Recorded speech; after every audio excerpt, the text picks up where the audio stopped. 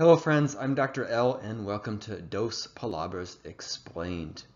In today's video, we're going to take a look at this short story by Isabel Allende, look at the background information, look at how to write about it in Spanish so that you can do well on your AP test, and give you an explanation in English so you can understand it, and talk about what the two words might possibly be. Stay tuned to the end. All right, la autora Isabel Allende.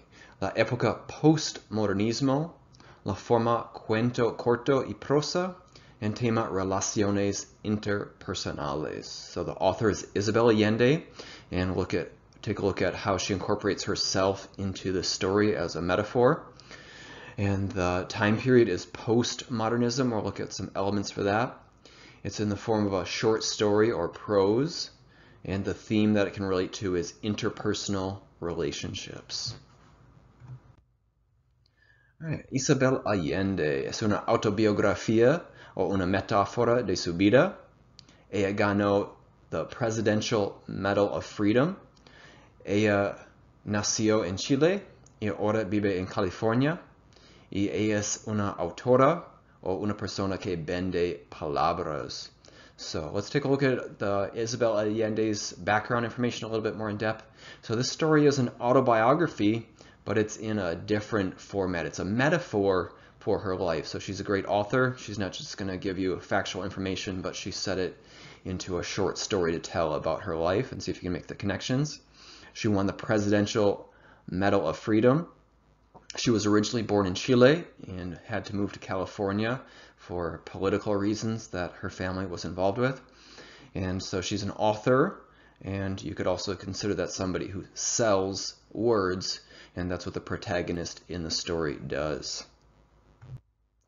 All right, más información sobre postmodernismo. So empezó en los años 1950 hasta el presente.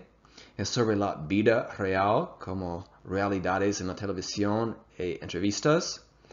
Tiene puntos de vistas diferentes y hay más representación de minoridades y mujeres. So the postmodernism time period begins in about the 1950s and continues into the present.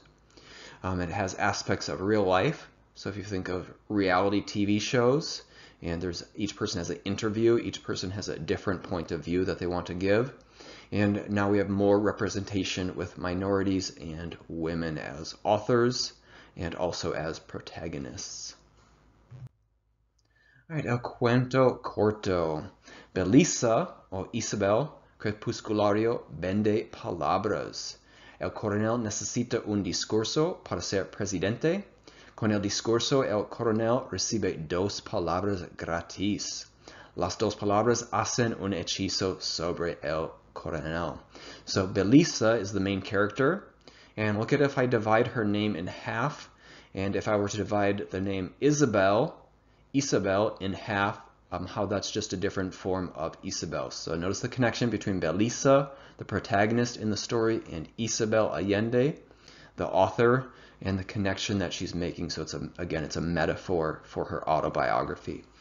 And so Beautiful Twilight is kind of how the name could translate. Sells words. And there's a colonel, a military colonel that needs a speech because he wants to be the president, and he doesn't want to do it in the usual way of a dictator. And this has some connections to what has happened in the past in Latin America. But he wants to win the hearts of the people with an incredible speech. But he doesn't know how to read or write, so he needs the services of Belisa Crepusculario. And so with this speech, he receives two secret words. And in just a moment, we'll take a look at a theory about what the words might be. But these two secret words have un hechizo. They have a spell that they cast on the colonel. All right, so a práctica might be desarrolla el tema del poder en el cuento. So see if you can develop this theme of power in the story. So if you want to give that a try, pause the video and see if you can write about the story, and I'll give you my short response in just a moment. All right, desarrolla el tema del poder. Para empezar, Belisa empieza sin poder. y tiene que salir de su tierra. Belisa gana poder cuando ella aprende leer y escribir. El coronel empieza con poder porque es militar.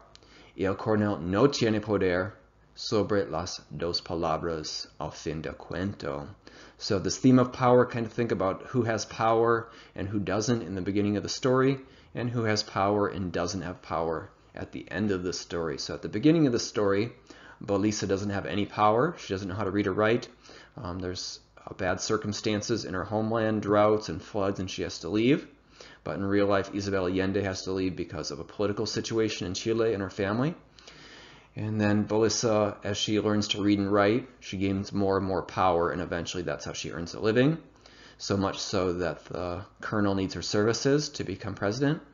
And so at the beginning of the story, as a military person, the colonel has power. He has strength, he has soldiers, he has weapons, he has money that he's stolen. But then at the end, with this spell that the two secret words have cast over him by Belisa, he's lost all his power. All right, desarrolla el tema de poder. Con las dos palabras Belisa tiene poder sobre el coronel. Hay un cambio de poder. Ella avanzó y le tomó la mano.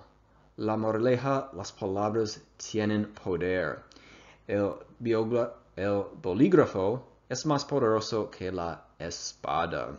And so at the end, Belisa has all the power over the colonel. So there's a shift in power from who has it at the beginning of the story and who has it at the end of the story. And then the very last line of the story is she, or Belisa, advances and takes him by the hand, showing that now she has all the power.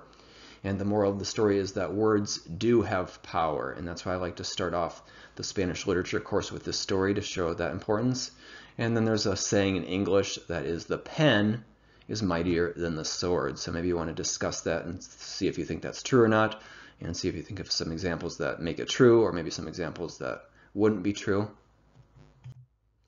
Entonces, la pregunta, ¿cuáles son las dos palabras? So, te amo, supo al punto que estaba frente al hombre más solo de este mundo.